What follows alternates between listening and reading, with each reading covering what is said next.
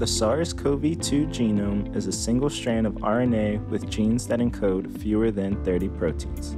This is less than 0.1% of the proteins encoded by the human genome. The virus's genome is made of about 30,000 building blocks called nucleotides, which are represented by the letters A, U, C, and G.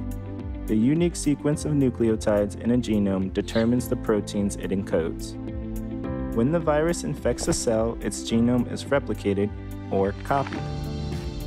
First, the virus makes strands of complementary RNA called template RNAs. The template RNAs are used to produce copies that match the original virus's genome.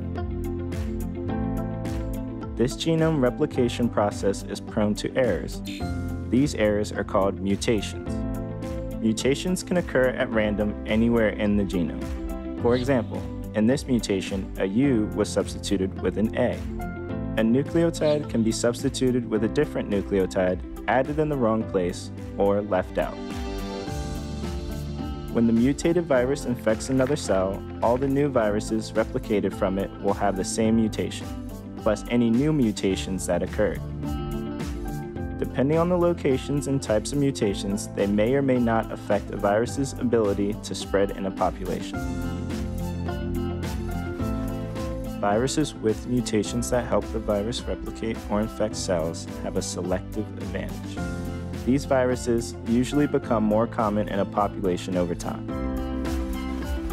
Viruses with mutations that make them less effective at replication or infection have a selective disadvantage. These viruses usually become less common in a population over time. Mutations that have no effect on the virus are called neutral mutations.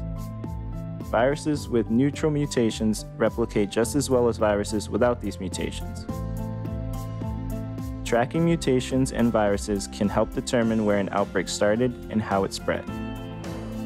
Understanding how virus populations change over time can also help scientists develop treatments and vaccines.